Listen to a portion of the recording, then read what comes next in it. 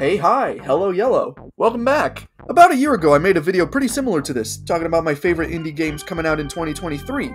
And I figured it would be a fun little tradition to keep this up every year. You know, talk about new indie games. And you know how I'm gonna differentiate it from last year? I'm gonna talk about the games that I talked about last year to see if they measured up, you know? See how they lived up. So first I talked about Pizza Tower, and considering that I made 2 videos on this subject, I don't think you need me to go in depth on it, but yeah, it's pretty good. Hollow Knight Silk Song didn't come out this year. The Plucky Squire didn't come out this year.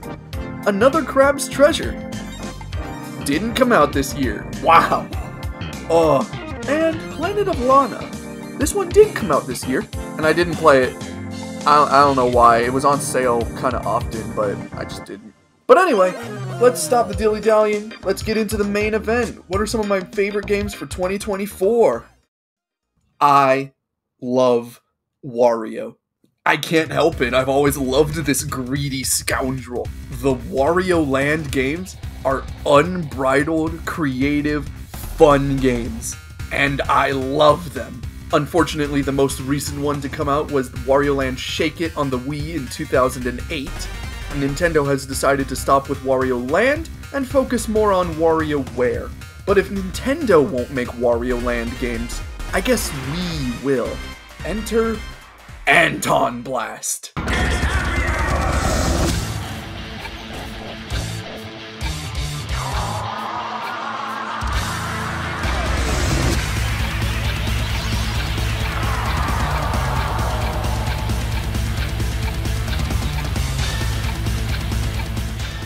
I am so upset that I didn't know about this game sooner. This game has been in the works for an extremely long time, even having a prequel called Anton Ball, which, you know, took aspects of Wario Land, like the shoulder bash, but it put it into a more Atari Breakout style of gameplay. I thought it was fun, but you know. But AntonBlast, oh AntonBlast. I mean, look at the way it looks. There's so much depth to the levels, even though it's just 2D, you know? And Anton is super expressive the whole time. This game looks like it's going to be amazing to watch other people play. But it is a Wario Land styled game, so it's also going to be pretty fun to play. My evidence? I played the demo from 2023. It's so good! I'm sorry, I'm going to totally nerd out for just a sec. They combined the speed of Sonic the Hedgehog, some great looking graphics, the cartoony spinning of Crash Bandicoot, all with a kick butt soundtrack coming out sometime 2024. I am so excited for AntonBlast. Alright, I parodied my last video, but let's do it again. I love Punch-Out! I can't help it.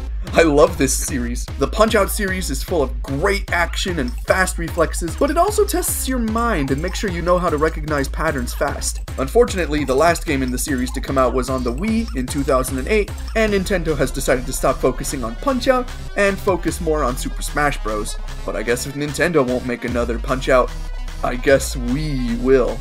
Enter Big Boy Boxing.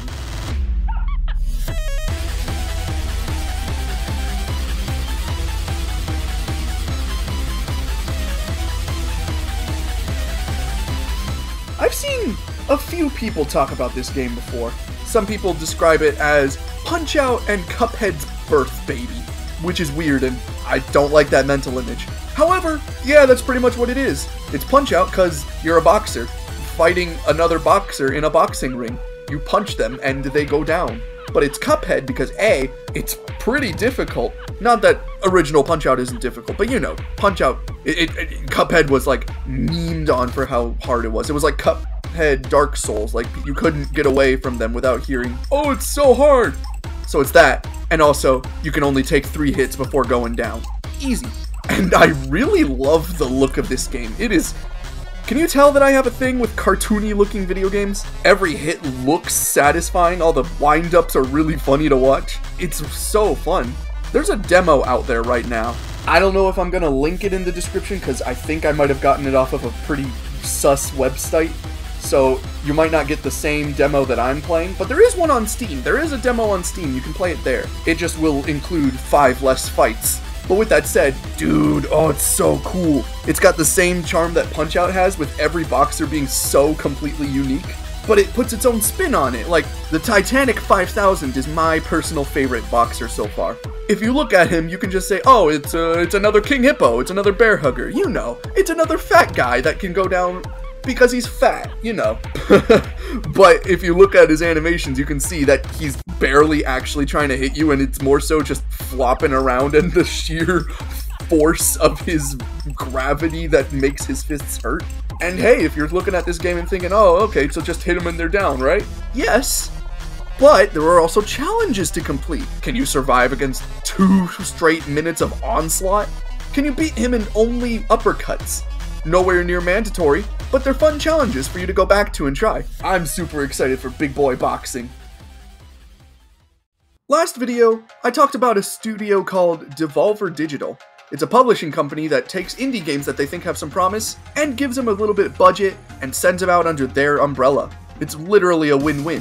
While I'm not as glowing of a reviewer as I am with Devolver Digital, Humble Games is also one of these studios. You might recognize some of their games. They've made Forager, and they've made Signalis, both video games that I'm actually pretty fond of. There's a video game coming out soon under their umbrella titled Bow, Path of the Teal Lotus. This was developed by Squidshock Studios, featuring beautiful hand-drawn animation. I mean, geez, look at that. Oh my goodness, I'm sorry. It looks beautiful. The soundtrack is amazing, featuring plenty of Japanese instruments, and it also looks like it's going to be really satisfying to play. Everything looks like it flows into each other smoothly, the gameplay's fast-paced, and with all of that said, it looks a little bit like Hollow Knight Silksong gameplay, which is not out yet. I know. Hollow Knight Silksong isn't out yet, and I should stay patient, and I am gonna. But this looks like it could perfectly scratch that itch, while also giving itself a unique identity, rooting itself in Japanese folk culture. I mean, oh, I'm watching the trailer right now, and there's a Ninetales? Are you kidding me? Not the Pokemon, the actual thing. It looks like it's gonna perfectly balance serene moments with fast action, and I'm so excited for Bow, Path of the Teal Lotus. There was gonna be more videos, more, indie games, but I went through a bunch of personal stuff, and I kind of procrastinated on this video for all of January, so, oops! That's why the audio quality is so bad and all over the place. I kind of just rushed. I'll see you next time. Bye, guys!